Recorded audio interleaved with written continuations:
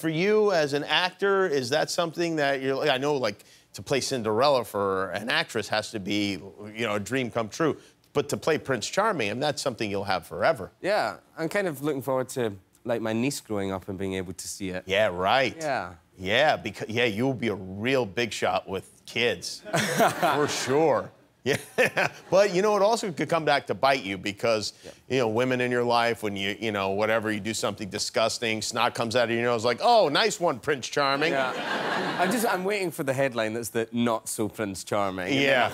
Horrendous story to follow. You might as well get it out of the way right away because it is going to come. TMZ will be hunting you down in public restrooms. I want to ask you about this, your costume that Prince Charming wears in Cinderella. What are you wearing there? Like riding boots and... riding boots and skin-tight white pants. Which I love. I love this promotional shot that they've just just covered the crotch. Oh, yeah, they did.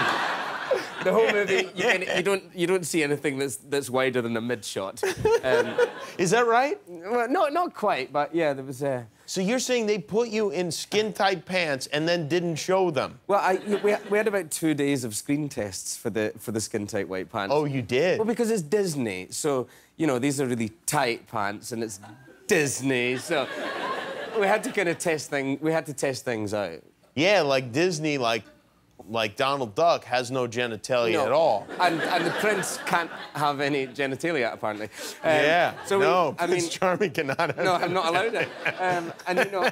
He's like a Ken doll, in a way. It's like a Ken doll, exactly. Yeah. And, like, you know, you have actresses that, you know, kind of complain because these corsets are so tight, and let me tell you something. That, like, it's nothing compared to what the boys have to go through. What did you have to do? Well, we had about 2 days of screen tests where we had to try lots of different jock straps. Oh, really? Just to make sure we can't see anything through the trousers. Wow. Yeah. And, yeah, it was actually... One day was particularly bad because I think the first approach was just to kind of corset it and tie everything down as much as possible. And we had this horrible day where you're just kind of trying on different jock straps. This story's terrible. Are you sure this wasn't a prank that someone was pulling on you? You know, you'd think so, but actually, no, it was real. I was standing and you know, you're trying all these different jock straps on, the camera's on your crotch and the lighting your crotch, and you know, you've got Kenneth Branagh there, and Sandy Powell's got 3 Oscars. She knows better than I do about what's going on here. And we're all kind of standing, and I just stand and they discuss what's going on, and I don't. I just look around. And then everyone turns away to discuss, and Sandy's kind of just standing looking at my crotch. And I was like, Sandy?